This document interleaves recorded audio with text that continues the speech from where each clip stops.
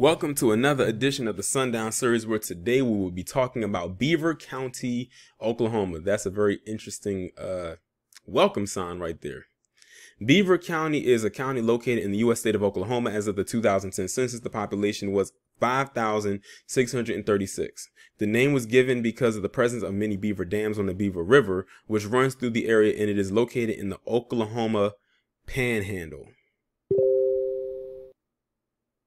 The land where Beaver County is located has been under several jurisdictions. At one time, it was part of Mexico and then Texas, before Texas became a state of the United States.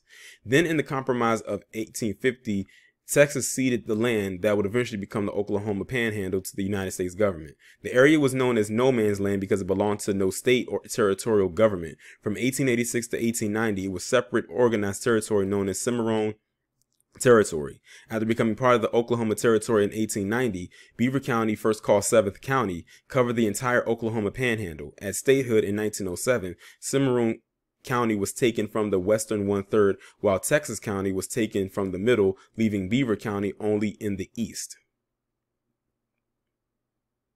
Their population has dropped since 2010, from 5,636 to 5,311, making it a 5.8% drop. The town, or the racial makeup of the town, is 92.7%, 92.71% white, 0.29% black, 1.25% Native American, 0.10% Asian, 0.3% Pacific Islander, 3.76% of other races, and 1.86% from two or more. 10.76% of the population is Hispanic or Latino of any race, which would make sense considering what I just read at the beginning of this video. So that's pretty much it right there. There's really no extras to go on here. Of course, if y'all have more information about this particular town, y'all let me know. For those who may live in the state or have driven through the state, y'all can let me know down in the comments.